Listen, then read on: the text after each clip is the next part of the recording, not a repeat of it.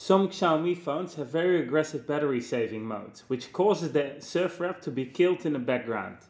To avoid this background killing, you have to adjust some settings in your phone itself.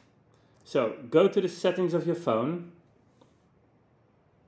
scroll down until you see apps, go to manage apps and search for the Surfr app. Go into the Surfr app settings.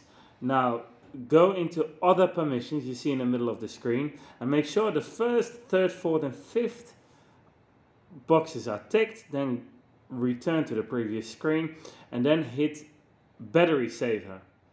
You see there's 4 options here. Make sure there's no restrictions, and if you have that box ticked, you should be able to record all your sessions easily without any troubles with a Xiaomi phone.